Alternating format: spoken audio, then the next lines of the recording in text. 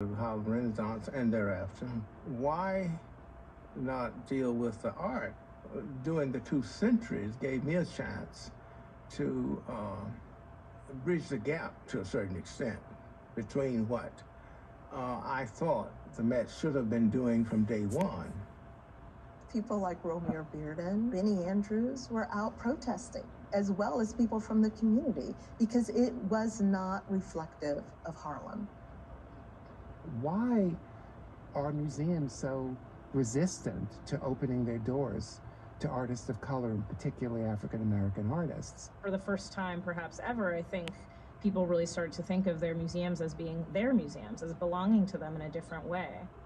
Faith Ringgold was a prime agitator in this time period. She was protesting at the Whitney, protesting at the Met, protesting all around the city. We are Black, but we are equals. I believe thoroughly and completely in freedom of speech. And no one's going to change that. I just stay out till I get in.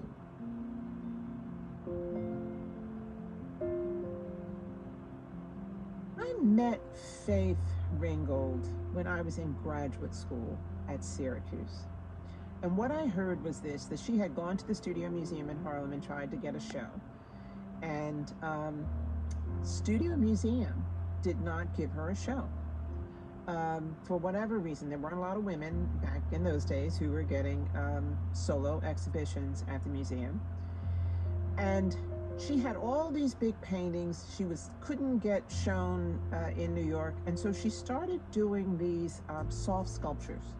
And she would take the soft sculptures and she would lecture on women artists. Not only Black women artists, but on women artists in general.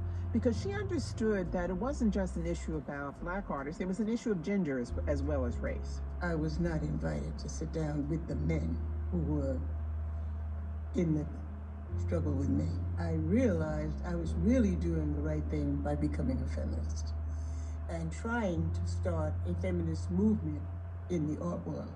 Faith Ringgold is an artist who hasn't received the recognition she deserves, in part because of the form that she decided to use, but also because of just how incendiary her political style was, her paintings in particular.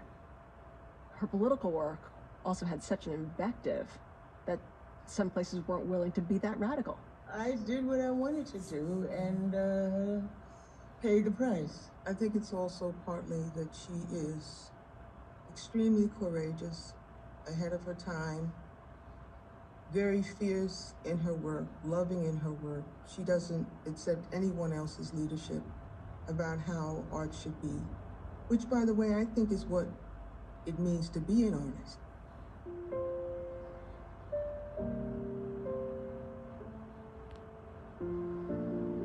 One of the great American artists, Richard Mayhew, was